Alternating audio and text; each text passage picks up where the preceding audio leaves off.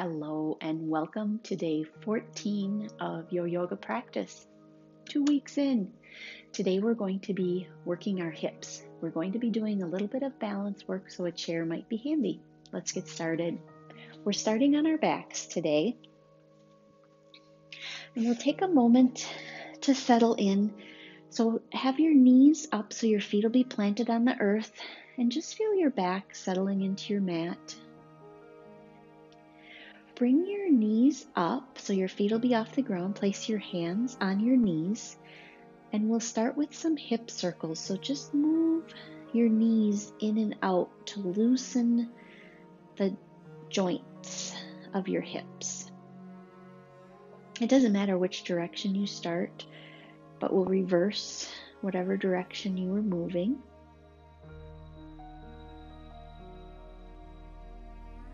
Place your feet back on the earth, stretch your left leg long, point your toes to the ceiling, and then bring your right knee towards your chest.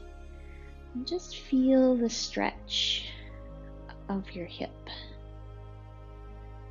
Take a breath here, and then we'll switch to the other side. So straighten your right leg long, and then bring your left knee up to your chest, and you can hold on to your knee with your left knee with your hands. And we'll take a breath here. Now roll onto your side. First come to a seated position, and then we'll come to standing. So come to mountain pose or Tadasana. Ground your feet into the earth, slight bend to your knees, standing up tall, draw your shoulder blades down and back. From here, bring your arms up to the sky, and we're going to lean to the left, and we're just going to stretch here. So what we're working towards is feeling a stretch all along the right side of your body, especially in your hip area. So we'll take a couple breaths here, noticing your knees. I noticed mine were locked, so giving a little bit of a bend to give more stability. Coming up, and then we'll go to the other side. So just having that lateral bend, scooping in your belly just a little bit, feeling the stretch all along your left side body, and then coming back to center. Now, if you have a chair handy, you might like to use it here. So come to a tall standing position. You could place your right hand on the chair. Place most of your weight onto your right foot, and you could place your left hand on your left hip, and we're just going to do some leg swings, so side to side. If you're feeling very adventurous, you could let go of the chair and do a little balancing, and then we'll stay on the same foot and then just move forward. Move the left leg forward and backwards. And then we'll switch sides. So this time placing most of your weight on your left foot, and then swinging your right foot from side to side. And you decide how far to lift it. Not overextending, but definitely feeling the muscles working. And once again, you can go for the balance option, and then we'll move forward and backwards with the right leg. So pressing forwards and backward. And then you can set your chair off to the side, and we'll come to a position called high lunge or crescent pose. So start with your feet about hip width distance apart, standing tall, and just slide your left leg back and come to a position where your front knee is bent, your back leg is extended, and you'll be standing on the ball of the foot of your back leg. So start with your hands on your hips, And what we're working at is just feeling the extension in the left hip flexor. So you could bring your hands to your heart, possibly your hands up to the sky. And we'll just stay here for a breath, standing on the ball of your foot, feeling that extension in your hip. And then you can step your left foot up. And we'll take a freedom breath here. Take a deep breath in, arms out and up. As you inhale, bring your hands to your heart and down to your sides. So let's do the other side. So come to your mountain pose and then just slide your right foot back.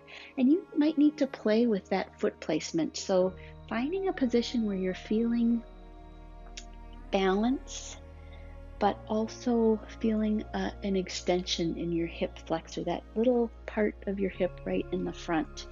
So once you've adjusted your feet, so bend your front foot, straight back leg, standing on the ball of your foot, really having a nice tall spine, and then finding a hand placement that works for you. Maybe at your hands at your heart, maybe your hands overhead.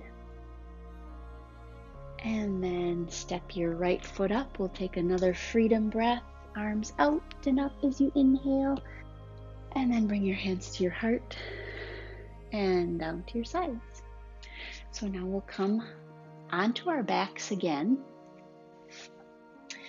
slowly lowering down, and we're coming into a pose called Happy Baby Pose. So bring your feet off the ground, let your knees go wide, and if it's accessible to you, hold on to your feet with your palms. So you'll be holding on to the outside of your feet, and you might need to really bend your knees in, and then you can just rock from side to side.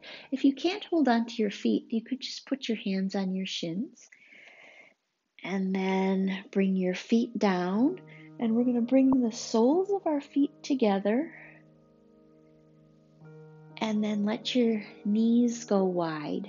So if it feels too uncomfortable in your hips, you can just use the muscles of your legs to find a position where you're feeling a stretch in your hips but not overstretching. So if this position is comfortable for you, you can stay in this position for the last part of class. If not, you could come to Shavasana or some other resting pose where you can come to stillness for the last few minutes of class. So settle in whatever position you've chosen, and just think about the release that you had when you were stretching your hips. Our hips are said to hold on to emotions. So sometimes having that physical release helps you to have an emotional release. So just think about some of the things that you might need to release, or things that would be helpful for you to release. Maybe feelings of non-acceptance, perhaps releasing anger, any resistance that you might have, and just let it go. Let go of the things you might be holding on too tightly, and clear the things that you've been carrying that no longer serve you. Rest here for a moment or two, just releasing and letting go. Now take a full deep inhale, expanding your belly, ribs, and chest, and then let the air go. Release and let go. When you're ready, you can press yourself onto your side and then up to a seated position. And take a moment here, draw your hands to your heart, and just take a moment in gratitude. Thank yourself for taking time for self-care. Thanking yourself for sticking with 2 weeks of yoga every day. Namaste.